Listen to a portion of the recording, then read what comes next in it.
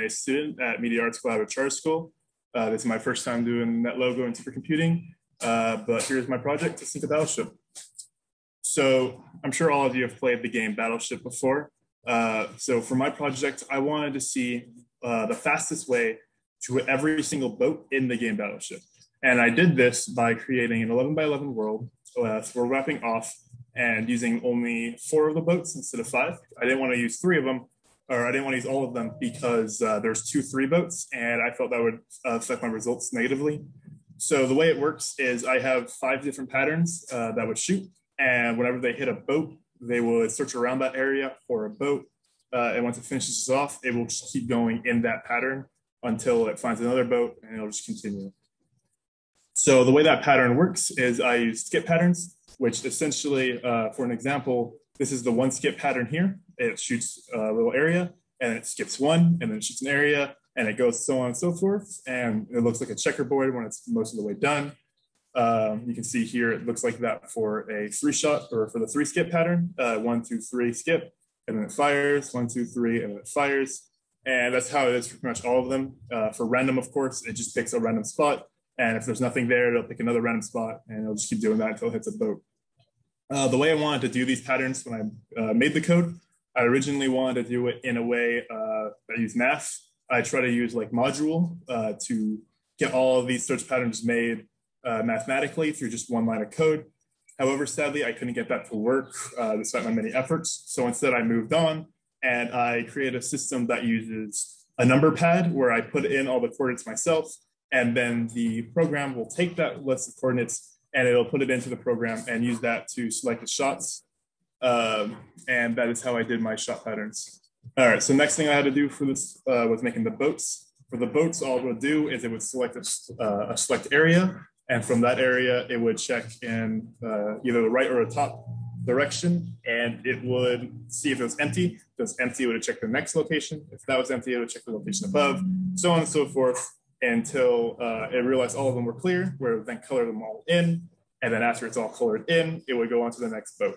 So for this, I originally had world wrapping off or on, and it would do something like this, which I didn't like because that you can't do that in Battleship. That's not a legal move.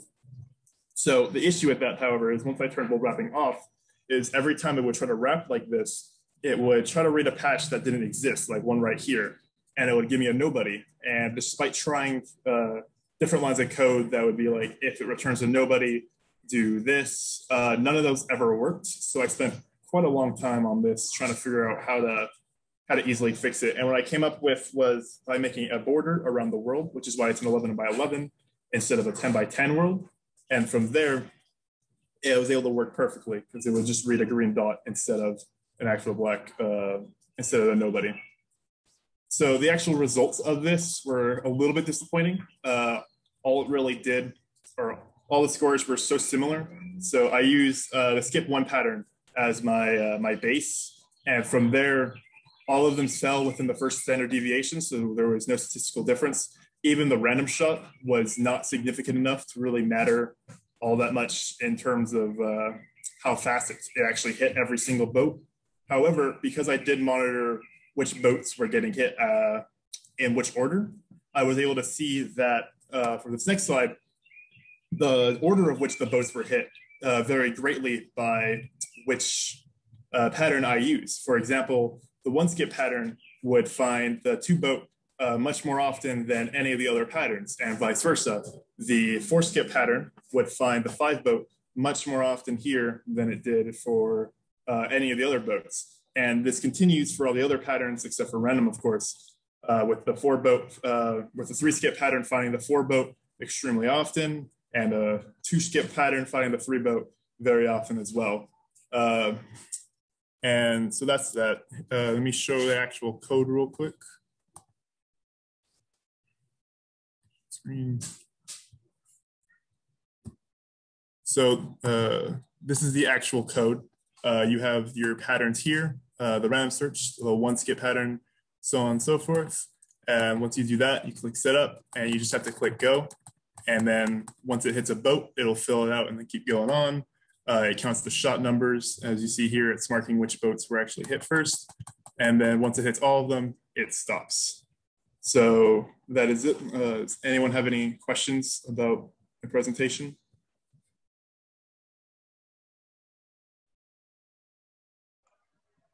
Judges? Very cool. Does it take, I missed in the description of the skip patterns, if you get a hit, does it search in that area, or does it just keep with an existing pattern? The way it does is it does neighbors for. So if it hits here, it'll search here, here, here, and here.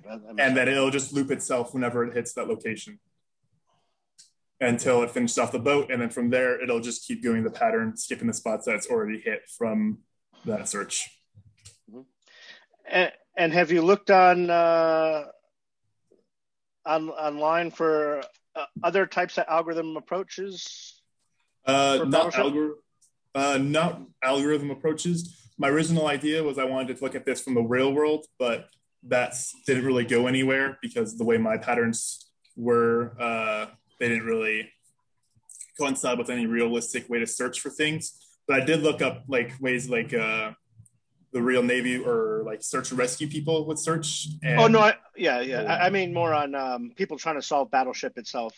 But no, I didn't really see anything like that. I didn't do too much research into it, but I didn't see much when I did. And a lot of times it's good to try it yourself before you get infected by others' ideas, and then go research. So I think it's good to do what you did here. But there's some at some point now that there's a lot of research on this one because you really picked a good toy problem.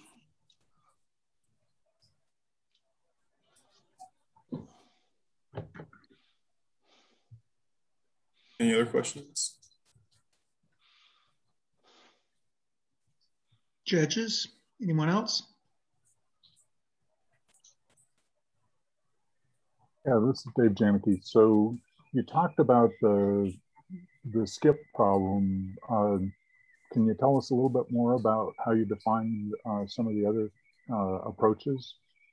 What do you mean by other approaches? Well, like the other patterns? Yes. Okay, well, all the patterns really just follow the same formula. I didn't add in any other ways besides just like these patterns because, well, when I try to add in like the ones from the real world, they would break because while mine can hop from point A to point B, theirs had to actually stick with a set track. So I wasn't able to add any of those in. But if you look at like the, just like the 4-skip pattern, you can see it goes, it goes like this. Wait, that's not right. It goes like this and it'll go in diagonals and they'll hit the boats. They'll still do when it hits the boat, it'll search around thing, but they'll move pretty much just with different gaps in between and then stop whenever they hit their boats. So I can show off like the 2-1 as well here. I have to hit set up.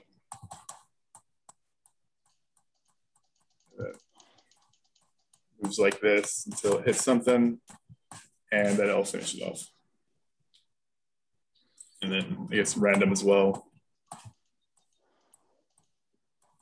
Randomly searches around until it hits a boat, in which case it'll finish it with the neighbor 4 thing. Okay, thank you.